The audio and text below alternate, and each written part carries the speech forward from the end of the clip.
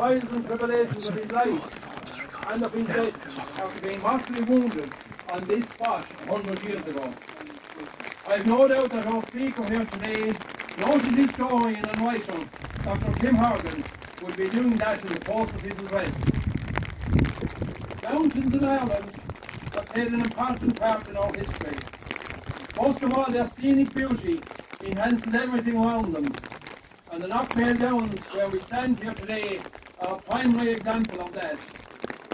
Mountains have been a rallying point for the people and a place of refuge during our many years of oppression. Today we especially remember Lynch, who gave his life for freedom on this mountain. But also today on another famous mountain, Slievenawan, there was another commemoration to mark the 175th anniversary of the monster rally that took place on this day, 16th of July 1848. The monster rally of that time, organised by Thomas Francis Maher and Michael Doheney and the Young Irelanders, brought 50,000 to the mountain in an effort to exhort the people to fight for their land and to save the harvest at a time of the Great Famine, or to give it its proper name, the Great Starvation. Like 1798, these rallies and rebellions were brutally crushed by the British Empire, and while these rebellions were in many respects seen as failures, they were important stepping stones along the way, and they carried the message of the burning desire for Irish freedom and independence, down through the decades to 1916 and to the War of Independence and the tragic Civil War, where Lynch's war cry was, "We have declared for an Irish Republic and we will live under no other law." Lynch's ambitions may not have been fully achieved, but his message still rings loud and clear today. I would also like to reflect on this magnificent monument behind me here, on this spot, and to pay tribute once again to those volunteers who took on the significant challenge of its erection. It was quite unusual that in a short time span of approximately 10 years after his death, that plans were set afoot to erect this splendid memorial. It speaks volumes for the high esteem in which Lynch was held. The volunteers involved were mainly local, come from places like Ardfinnan, Newcastle, Balmacarboy and the Clonmel area, and even as far as Ardlen. And they had to carry materials a considerable distance across what was then a barren mountainside. The result of their endeavours is one of the finest monuments in rural Ireland to a fallen hero. The plan for the monument included a podium in stone that I am standing on today. And the people that put this monument here, they envisaged that commemorations would take place here to remember Lynch in the years that followed.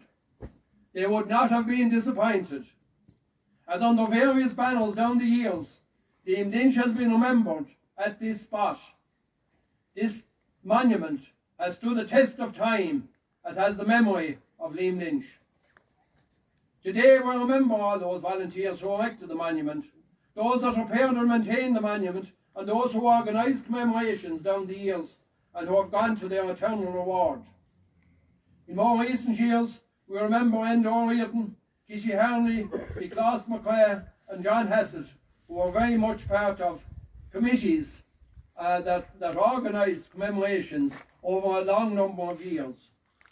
Today then too, we particularly remember Tom Sullivan and Paddy White from Cork, two great attendees here every year who passed their eternal reward recently. I'd now like to call on Nicholas Og McCrae to recite the Decades of the Rosary for the repose of the soul of all those who played a part in honouring Lynch down the decades and those who fought and died for Irish freedom. Rod, Saskerush.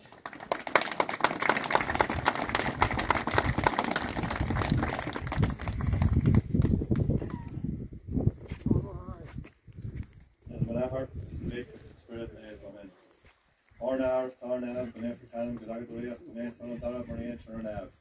On Roland, they hold, are doing small going or down to Arabami the Hawk, Galtis and Ice, and Lixigahu, and Station on the Command.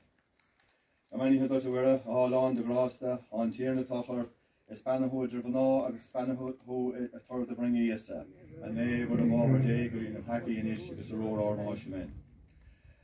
Many had done were all on the grass on Tierna Tocher, a span of wood of an awe, because a span of third to bring yesa, and they would have over day going a packy in ish the road or motion. Many had done were all on the grass on Tierna left.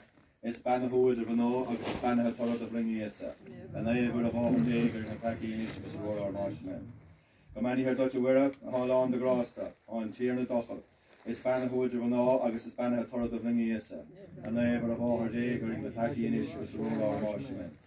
The man here Dutch Wera, all on the grass on Tierna Dochel, a span of wood of an oak, a span of third of bring yesa, and I would have overtaken a packy in issues of roll or marshman. The man here touch were all on the grass on Tierna Tocher, a span of wood of an oil, a span of third of bring yesa, and I would have over day in a packy in issue with the roar or marshman. The man here touch were all on the grass on Tierna Tocher, a span of wood of an oil, a span of third of bring yesa, and I would have over day in a packy in issue with the roar or marshman. Glor the Nahar, August on Vak, August on Spirit Nave, Mar a Vier Douche, Mar a Half Horse. Maar een best gebracht, de zeil en de zeilemen. En mijn haar ook zijn dikkers en spirit mee van mij. Nog eenmaal goed aan die klas.